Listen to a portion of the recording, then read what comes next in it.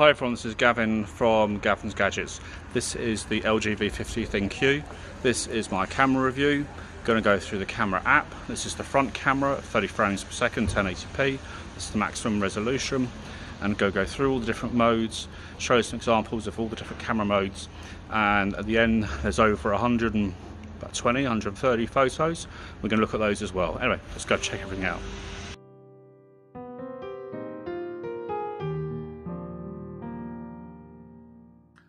So now we're going to go through the camera app and just run through some of the options. So I'm in auto. You can have filters here by pressing that button. And in the settings, if we go through some settings, you can have Google Lens suggestions. When it's found in auto mode, it picks it up. HDR, and you can have the options there, quite straightforward HDR. Stereo recording, that doesn't come on at 4K 60, but I've got footage for all that.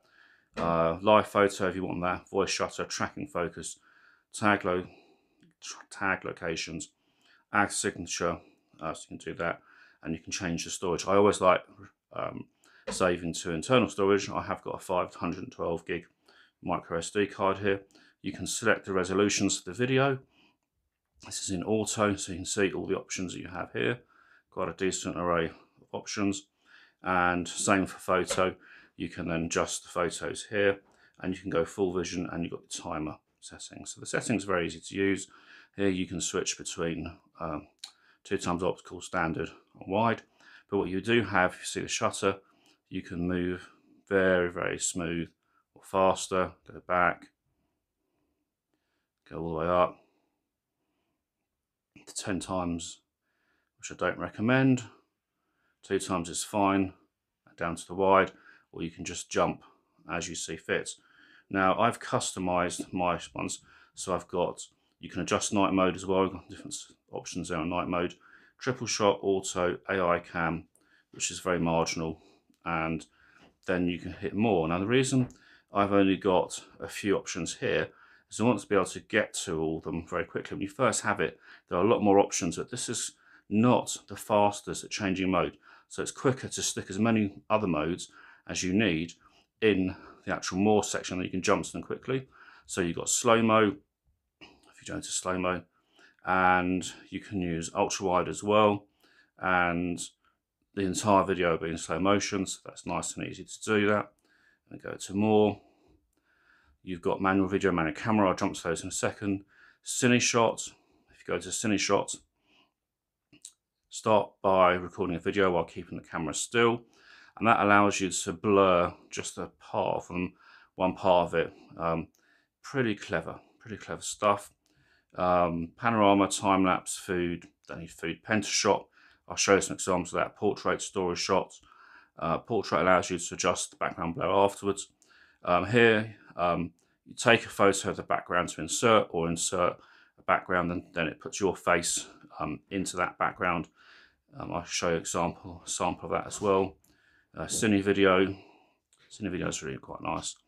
So here you've got the different options here. You can have some, and you can have none. You can change the vinaigrette. So you can just create a whole different stylish look. That is very straightforward there. So let's just come out of that, and you've also got here touch an area and drag the slider to zoom, so quite useful in that respect. And that's again really smooth. Got some samples on that as well. Studio flash jump out.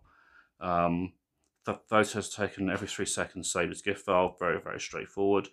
I actually have triple shot here because I quite like that that particular option. Wait a minute, just jumped out the camera. What else have we got? A YouTube Live 360 AR stickers. So this is using Google's Playgrounds. What I'm going to do now is jump into the photo gallery. Right, so this is a 360 panorama shot that I took here, and you can actually move your phone, or you can actually so you can move You can't really demonstrate camera, but if you turn on the spot, you can move around as it. But that's really, really nice quality. Just to show you that. Obviously, I couldn't show that in real life on the video. Cine video. So this is what a sample of the Cine video. Again, it's just a really, just to show you. There's an HDR10, I must add as well. So you've got that very quickly. Some more panoramas, pentashot. So this is the 5 shots that you've done.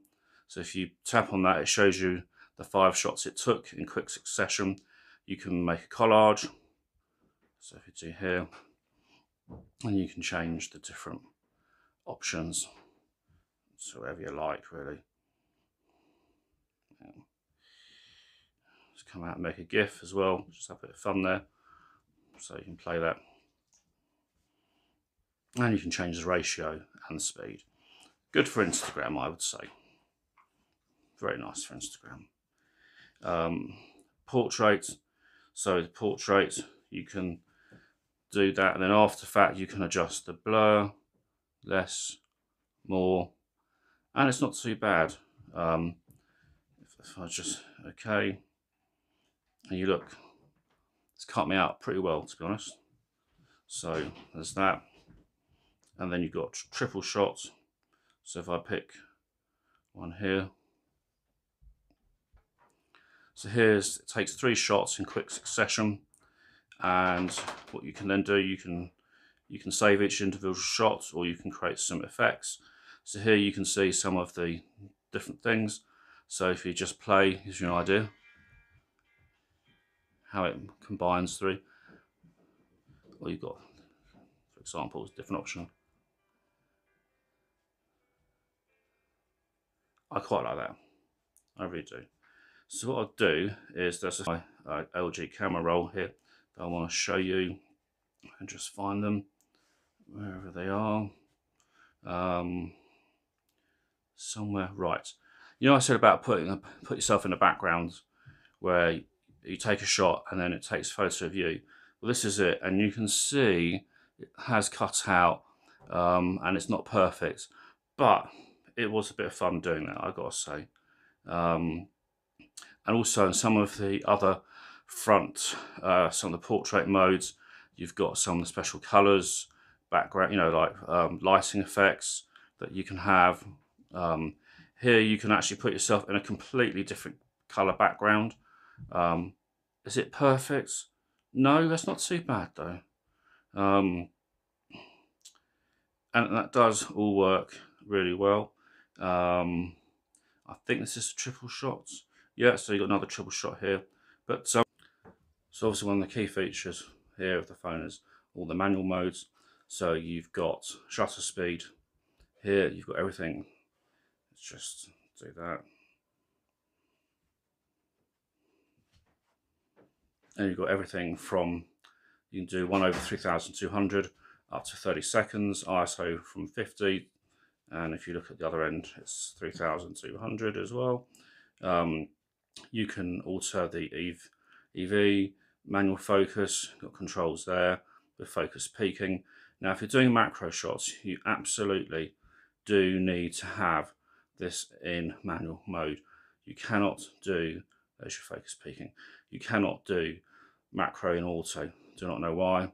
And here also, you've got the Kelvin scale for white balance, and your histogram, nice and easy. But we'll get through it all. If I go back into manual camera, what you also have is the graphy, so you can have different preset styles and looks that are ready to go when you want to take photos. Tons and tons and tons and tons and tons and tons of options. Very impressive. So let's just do manual camera, because this is where this absolutely goes crazy. So manual camera, first of all, you can have manual control for all these frame rates from 1 to 24, 30, 60, 120 and 240. That's pretty impressive. You can have the bit rate from high, medium and low. You can have hi-fi audio as well. And I have tried to do some samples on that. Let's just put that down to 30 frames. and you can have you have HDR10 as well. So a steady recording, lots and lots of different options in manual for the video. Now let's just put white balance to something a bit more realistic, but you've got full control of white balance, focus, and this is video, don't forget, EV, ISO, shutter speed, so you've got everything manual control. Very, very powerful. Now I'm going to show you some actual video. I'm going to cut to video samples, photo samples, and then I'll give you a summary at the end. So this is the rear camera, 1080p, 30 frames per second, all handheld, all original audio, all untouched, just really to give you an idea of what it's like. It's absolutely raining, it's a horrible day, and a quick pan. So here we are, this is 1080p, and this is handheld, and we're at 60 frames per second. Just trying to give you an idea of me walking. This does have stabilisation at 60 frames per second. Just going to spin around. You can see the bus.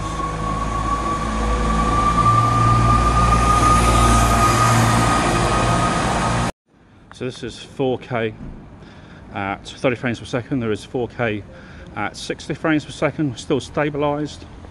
4K 60.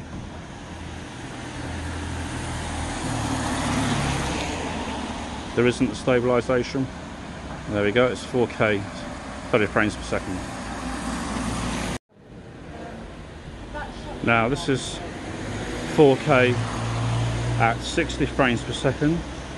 The maximum limit is 6 minutes at 4K 60, and at 4K 30 your maximum is 10 minutes of recording. Let's do a quick round. It's very smooth, very good quality.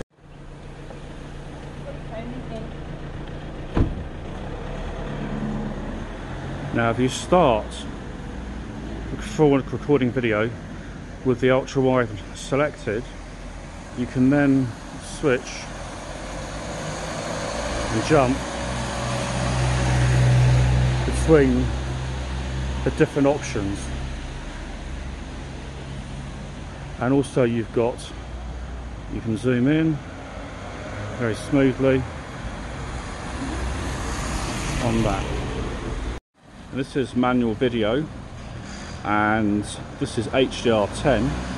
You can also have hi-fi quality audio as an option.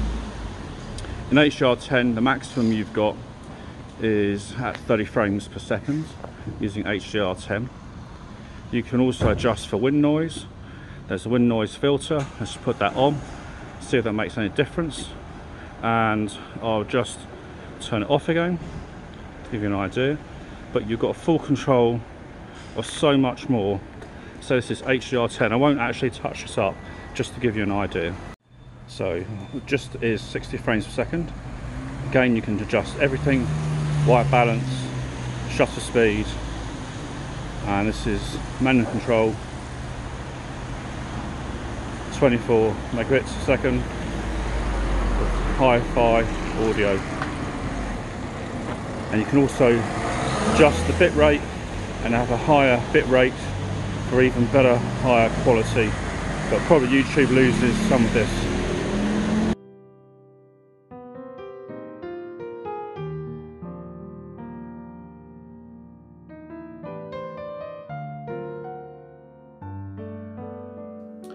So what I've done here is I've got a load of photos, and I've got from the Huawei P30 Pro and Samsung Galaxy S10, and you'll see when it says Samsung, that is for the Galaxy S10, and this is the Snapdragon 855.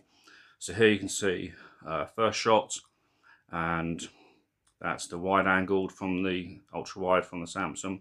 So here is the Huawei, and if I skip to, that is the LG. Now if you look at them, the difference is that the LG is slightly brighter, but if you go quickly back, that's slightly more darker in terms of exposure, and that's the Samsung. Obviously the brickwork's looking really good here as well. Go back to the LG, as you can see, sorry, that's the Huawei, and oh wait, that's the LG. It's got a brighter 1.5, but this can all be corrected very easily if you want it slightly darker, less bright afterwards. And to be honest, when you look, if you could do the wide angle, that's the Huawei ultra wide. That's the LG V50 ultra wide, and there we go, that's the Samsung ultra wide. There's hardly any differences in this, and it's all personal preference. Obviously, the Samsung is really wide, it's ultra wide, and the LG has the least ultra wide, but it still captures everything you need to in the frame and actually has less distortion. So in a number of shots, I do prefer how the LG looks. So moving forward, this is Huawei, and that is the ultra wide from the Huawei, and there is the standard lens. This is the LG ultra wide. Again, because it's if you look back here, they are all pretty good and pretty similar. This is the LG normal lens.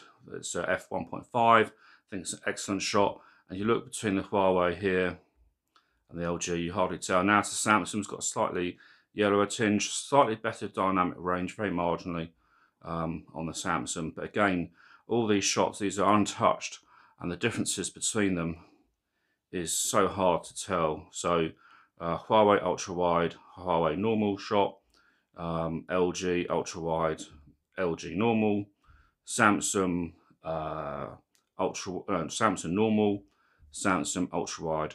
And actually here I don't like the ultra wide because it bends it too much. So if I had a choice on the ultra wide, I actually do like the LG, and if I look at the Huawei, it's very good. I think Huawei does quite a good job here overall. But again, the difference is none of them are bad. You know, it's personal preference. Huawei here, this is the ultra wide. Yeah, it's okay. It doesn't quite do it for me. That's a bit nicer. That's a standard lens. Samsung, again, really wide, and maybe too wide, but it does capture more in. Standard, that's actually a really good shot. So you go back to the Huawei, and then you compare the Samsung. I prefer the Samsung. Picks up the sun glow that was actually on that building because it was a particular time of day. And then if you look at the LG, again, because it's not too wide, you get less barrel distortion, and that looks quite nice. And that's the LG here. Again, if you compare that to the Samsung, very similar, and probably a better balance between that and the Huawei. But again, nitpicking here. So now let's look at some really hard shots that we have. So let's just do the two LGs. So this is LG, this is in a dark, just to test night mode. So this is standard auto, and this is actually night mode. Not much difference in it. That sign is in night mode is the most readable out of the two. We double click in to have a look out of all three, but only just. Look at the glass. You know, that's what it looks like. And now we're in the same room. Look how bright this is. This is night mode on the S10. The night mode works very well on the S10, and that's standard auto. Night, standard auto. So if you look at that night mode and look at the LG, you can see you've got more detail, but it depends. If you want something to look like daylight with lots of information, then this night mode works very well. And I think this is where, you know, it's personal preference, but no denying there's a lot of information. So let's look at the Huawei shots now. So just go here. So this is Huawei night mode versus Samsung night mode. Which do you prefer? Much closer than you think. Now Samsung's got the dedicated night mode, and that's auto. So here's the Huawei auto. Now let's just jump all the way to the LG auto. And let's go back again. And as you can see, they look fairly close. This is quite interesting. Huawei, Samsung, and that is LG. I don't know why the thing's not showing the data. Let's get back again. So that's the LG, that's Samsung, and that's Huawei. Very different. You tell me which one you prefer. I didn't move, I'm in the same spot. There we go. So this is another 3 different lenses. So here we have ultra wide from the LG. Then we have the standard, which is quite nice, quite well balanced, and zoom. There's a bit of blotchy, bad processing there, but just wait to see what the others do. So now we're on the Samsung Auto. What a blotch. Is this the same place? I mean, just look at the difference here. LG, if I go back to the LG, the grass on the Samsung is so much greener. I don't know if it's coming through on the lens. And ultra wide, very good ultra wide here from the Samsung. And zoom, there we go. And this is 5 times optical zoom from the Huawei, which obviously does have that ability to do that. That's what that looks like. I don't quite like how it looks, but I don't like any of these shots from any of the phones. I think they're okay, but they struggled with all the green and the trees and the leaves and the grass. And this is the Huawei ultra wide, and that's the Huawei standard shot. So just ultra wide zoom.